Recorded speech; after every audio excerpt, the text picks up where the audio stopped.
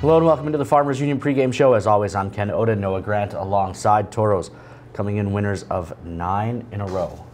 Yeah, pretty incredible, obviously. The fact that you're thinking about getting to double digits on a win streak. You know, I'd like to ask a stats guy or two. I don't know if we do have any information. I wonder what the longest Tauros winning streak is. 9 is actually the 2014-15 season. The Tauros won 9 in a row that year between, I believe, October and late November. So Tauros looking to rewrite the record book in many ways this weekend. Yeah, many ways, like you mentioned. Obviously, win number 10 potentially on the docket tonight. Trevor Stahowiak, next point will be 102, which would give him sole possession of the all-time points lead in franchise history. And, you know, we talk about offense, but usually we don't expect it from the back end, Ken.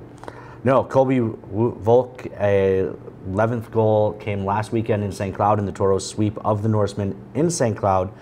His next one would be 12, which would be a franchise record for single season goals by a defenseman. So really tonight, potentially just rip up the Tauros record book and rewrite the whole thing. I was going to say, can we point out we're in game 34 of the season? Like, yeah, it's pretty incredible.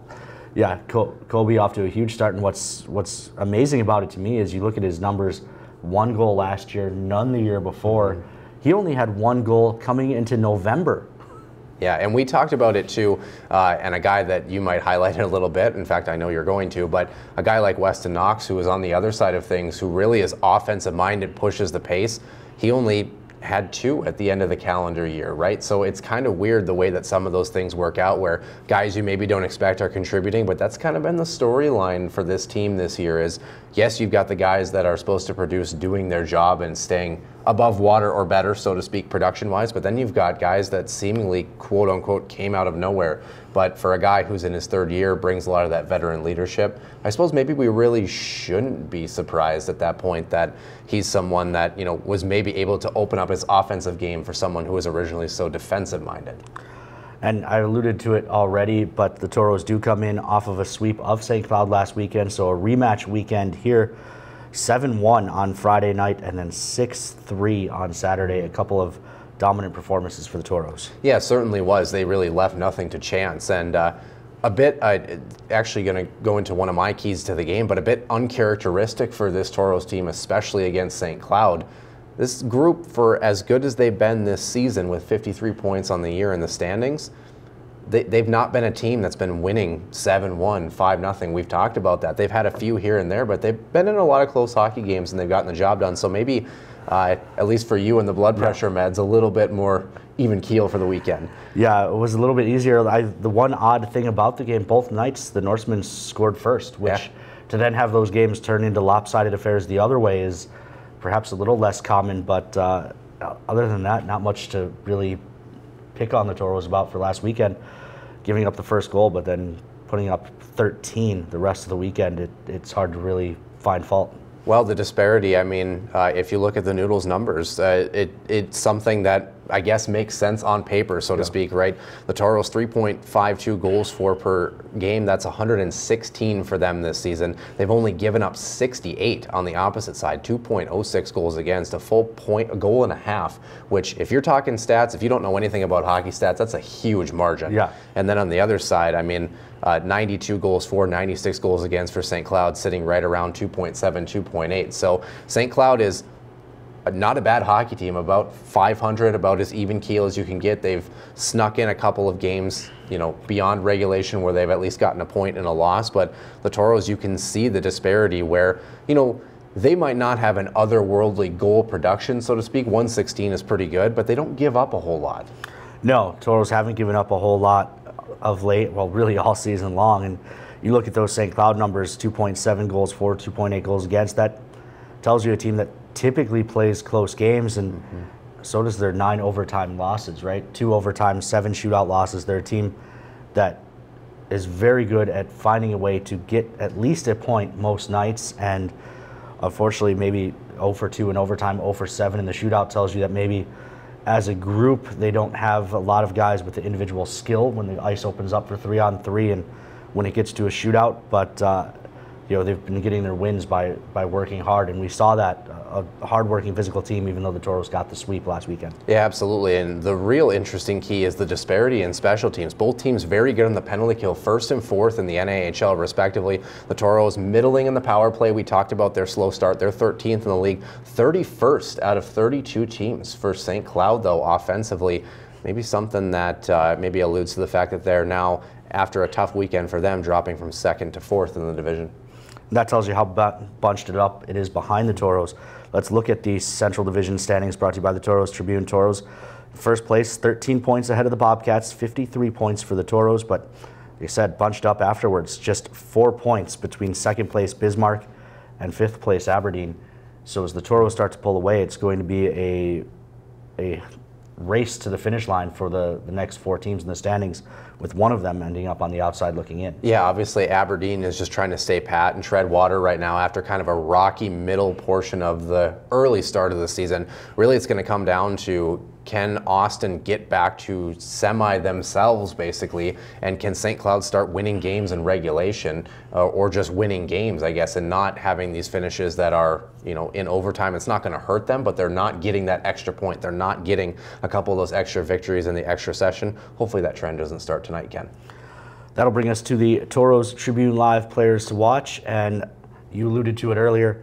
Weston Knox is my player to watch tonight. He has been on a different level since the Tauros have come back from break. We talked about it, that New Year's Eve game down in Bismarck was the Weston Knox game. Yep. He continued that play down in St. Cloud last weekend.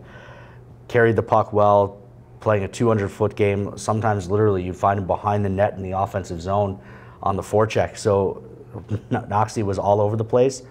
Not even when he's getting those aggressive offensive chances, wasn't giving up anything the other way either. Yeah, he's like Kobe Bryant right now behind the camera. He just never stopped moving all night, right? I mean, he was very good. And we alluded to it actually in the Tauros Tribune digital magazine, as that's the goal that I picked in Bismarck. He just turned the game on its head, ended up being the game winner that night. For me, on the other side, it's a guy who quietly has been really good. Jack O'Hannison, 8 goals, 8 assists, 16 points in his last 11 games, and I think he kind of flies under the radar with all the extra production from other guys that's been going on. I don't think Cody Campbell and company are going to fret too much if a guy with 16 points in his last 11 is under-named, so to speak. No, and I think part of that is to do with how consistent he's been all season long, right? He had already been on a point-per-game pace, so when he goes up to 16 points in 11, it doesn't necessarily feel like, oh, wow, he's really putting up a ton of points, because he was already putting up, in the 11 games before that. I haven't looked, but I would guess probably about 10 or 11 points in the 11 games before that, so it doesn't feel like a huge increase.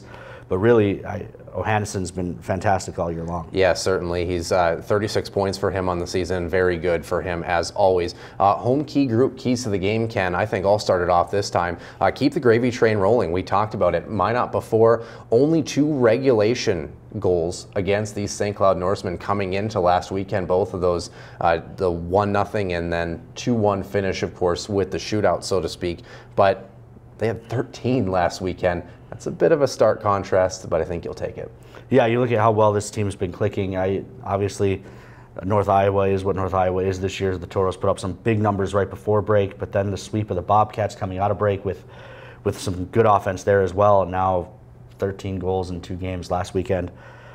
If you can stay hot for sure. And it's not just the team that's been going, but it's been the Toro crowds have been really strong of late. And tonight with the North Star Credit Union Thunderstick giveaway, let's get the crowd going early. Let's hear some noise. Let's get this group into it. St. Cloud, their crowds are up for sure. I was impressed by what we saw this weekend when we were out there. It was probably the most full I've seen that building, but it's still not 2,000 people like the MAYSA Arena. There were maybe 300 to 400 there in St. Cloud last weekend. Let's take advantage of that. The Norsemen not used to playing in maybe environments like we'll have here tonight. Let's make it as intimidating as possible. Yeah, your St. Cloud and beyond history. Well, my combo pick here, know your opponent. 3rd game in a row between these teams. Both teams solid penalty kill groupings. The Tauros maybe have a bit of an advantage on the power play. But yeah, you have to know your opponent, stay disciplined, continue to do what works, obviously, and make sure that you understand that this game could get chippy. 3rd game in a row. You never really know what can happen. But on top of that, just got to make sure that you're doing the right thing. Let's quickly get through our Forebears Casino and Lodge over-unders, McDonald's Toros trivia. You can play these in the Toros Hockey mobile app. Play along, take out your phone right now, see if you can't win some prizes. Noah, I'll let you play along. Toros shots on goal tonight, 30.5. Over. Toros goals allowed. Ooh, that's a tough one. I got it at 2.5. Yeah, that's a nasty line, honestly. I'm going to go with under. I think statistically the Toros have been at that mark. If it's 3, I wouldn't necessarily be surprised, but hey, you're a good bookie. That's a very good choice. And tonight, we were already at almost 1,900 tickets sold before the box office opened up this morning, so total attendance 2,000. Do I even need to answer that one? That'll bring us to our McDonald's Toros trivia question. AJ Ruskowski set the Toro record for fewest saves in a shutout for the Toros. He did that against St. Cloud. How many saves did he have to make that evening? 12, 14, 16, or 18? I know the answer, so I'm not going to answer. All right, so does Kobe behind the camera. Fans couldn't see that, however. So that'll do it for the Farmers Union pregame show. We'll turn it over to Kobe Brault on the PA for tonight's introductions.